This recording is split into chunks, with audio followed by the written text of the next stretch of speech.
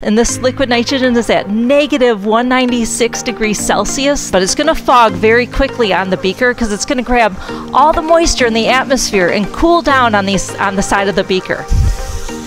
And I'm going to move it a little bit so you can see that, but that is liquid nitrogen, and it is boiling. It is boiling because remember, it boils at negative 196 degrees Celsius. That is incredibly cold. Now, should I put my hand in it? No, I don't think so. And the reason I'm wearing gloves is not necessarily to protect myself from the liquid nitrogen, because these gloves would not.